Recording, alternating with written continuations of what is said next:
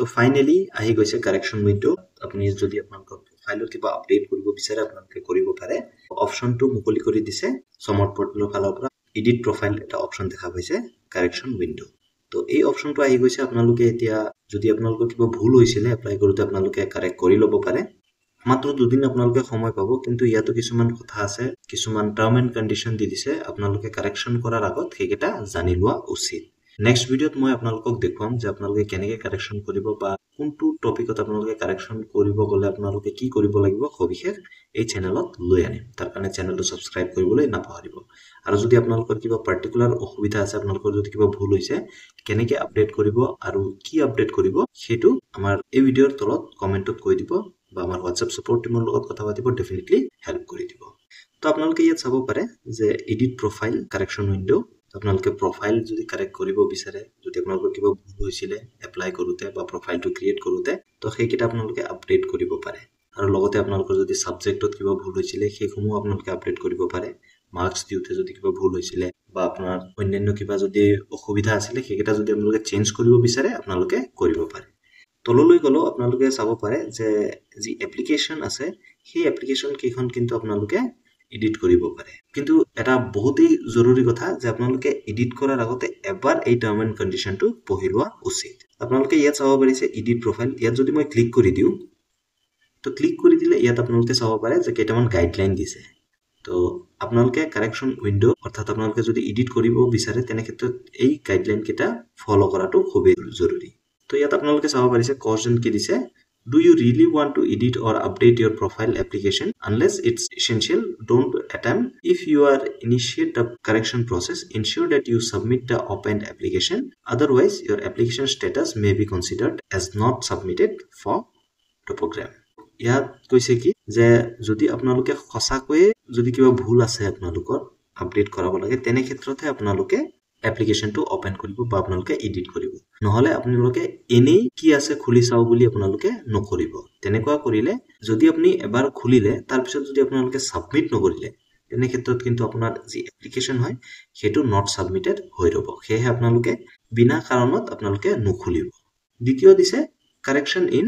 Profile details আপোনালোকে চাব পাৰে আপোনালোকে যদি প্ৰফাইল ডিটেইলছত কিবা কাৰেকশ্যন কৰিব বিচাৰে যদি কিবা ভুল আছিল আপোনালোকৰ নাম বা date of birth যদি কিবা ভুল আছিল আপোনালোকে হেকেটা কাৰেক্ট কৰি লব পাৰে তাৰ পিছত আপোনালোকে ইয়াত চাব পাৰে applicant will be allowed to change multiple data fields at the time of completing their profile তো আবেদনকাৰী সকলে প্ৰফাইলটো কমপ্লিট কৰাৰ টাইমত যদি কিবা ভুল কৰিছিল আৰু হেকেটা যদি চেঞ্জ কৰিব বিচাৰে তেনে ক্ষেত্ৰত হিহতে এতিয়া কৰিব পাৰে changes in may field may affect eligibility in certain college program subject or discipline তো যদি আপোনালোকে কিবা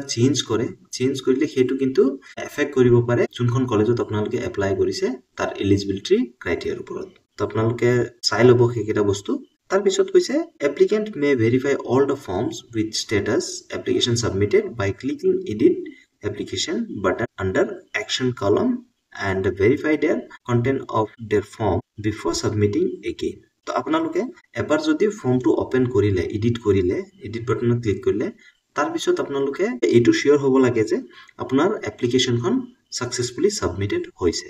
if the correction process is initiated it is to be ensured by applicant that the open application is submitted failing which the earlier application status will be updated not submitted for that যদি আপোনালোকে এবাৰ এপ্লিকেশনটো open কৰিলে তাৰ পিছত যদি আপোনালোকে submit নকৰিলে final submit নকৰিলে তেনে ক্ষেত্ৰত কিন্তু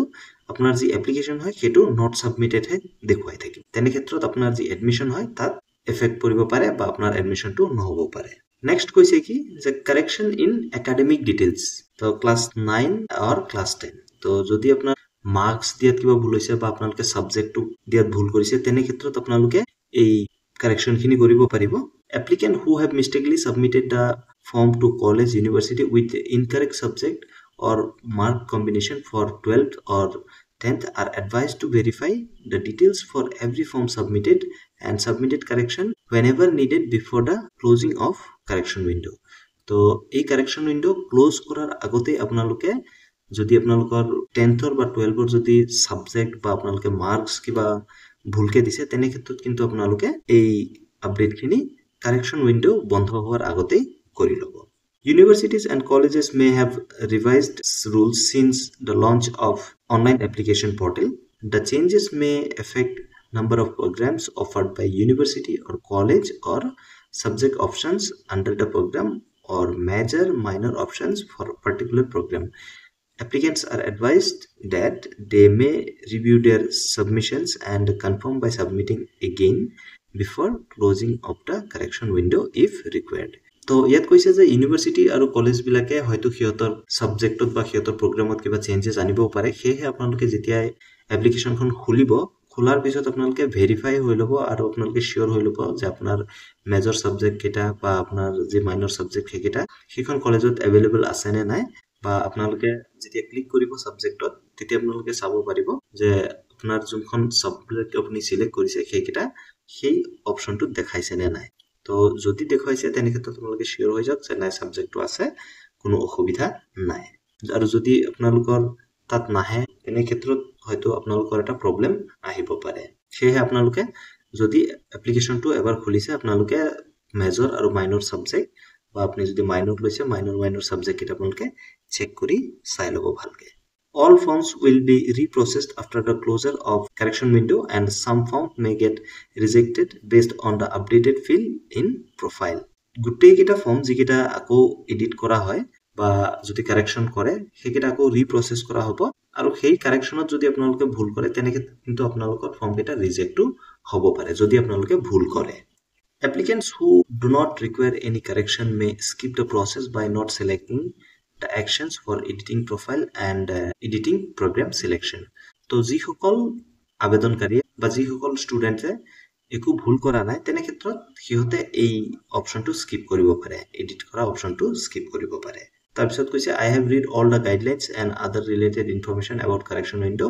and I agree the term listed above. ইয়াত যিখিনি কথা কৈছে ওপৰৰ কথাখিনি বা গাইডলাইন যিখিনি দিছে সেইটা যদি আপোনালোকে বুজি পাইছে এই বক্সটো টিক কৰি দিব লাগিব আৰু তাৰ পিছতে আপোনালোকে প্ৰসিড কৰিব পাৰিব একচুয়ালি আপোনালোকৰ যোনটো অপচন লাগে সেইকেইটা আপোনালোকে সিলেক্ট কৰি তাৰ পিছত প্ৰসিড কৰি দিব মই ভিডিও লৈ আনিম আপোনালোকৰ কাৰণে আপোনালোকে কমেন্ট সেকশনত জনাই দিব যে কাৰ কি প্ৰবলেম আছে নেক্সট কৈছে this is one time provision or edit your profile once you edit your profile and submit all changes made to your profile will be reflected in your profile and it will be locked তো এটো এটা টাইমতে আপোনালোকে correction কৰিব পাৰিব তাৰ পিছত আপোনালোকে এই সুবিধাটো নাপায় এবাৰ আপোনালোকে যদি এডিট কৰি প্ৰফাইলটো এডিট কৰাৰ পিছত আপুনি সাবমিট কৰি দিয়ে যিকেটা চেঞ্জ আপুনি কৰে সেইকেটা কিন্তু আপোনাৰ প্ৰফাইলত সেট হৈ যাব আৰু এটো লক হৈ যাব আপোনাৰ প্ৰফাইলটো ইয়াত লক মানে আপোনাৰ প্ৰফাইলটো একেবাৰে লক হৈ যোৱাৰ কথা নাই ইয়াত কৈছে যে ফিক্স হৈ যাব আপোনাৰ প্ৰফাইল আপুনি যিখিনি ডেটা দিব যিখিনি ইনফৰমেশন দিব আপোনাৰ প্ৰফাইলৰ বিষয়ে সেইকেটা ফিক্স হৈ যাব তাৰ পিছত আপুনি আৰু চেঞ্জ কৰিব নোৱাৰে যদি আপোনাৰ কিবা ভুল আছে আপোনালোকে অতি সাৱধানে এটা এটাকে ডকুমেন্ট চাই আপোনালোকে ফৰ্মখন ফিল আপ কৰিব বা আপোনালোকে কাৰেকশ্যন কৰিব all details entered earlier will be updated based on your input তো যিকেটা ডিটেইলছ আপোনালোকে দিব নতুনকে বা ইনপুট কৰিব সেইকেটাই আপোনাৰ প্ৰফাইলত ৰিফ্লেক্ট কৰিব hence you are advised to exercise extreme caution and proceed carefully with the updation process তো আপোনাক কৈছে আপুনি অতি সাৱধানে এই যি কাৰেকশ্যন হয় সেইকেটা কৰিব লাগিব আৰু আপোনাক এটো কৈছে যে এই কাৰেকশ্যন ফেজত আপুনি আৰু আপডেট কৰাৰ সুবিধাটো নাপায় তো এইকিটা আছিলে গাইডলাইনটো আপোনালোকে ভালকে ফলো কৰি অতি সাৱধানে যদি আপোনালোকৰ কিবা ভুল আছে আপুনি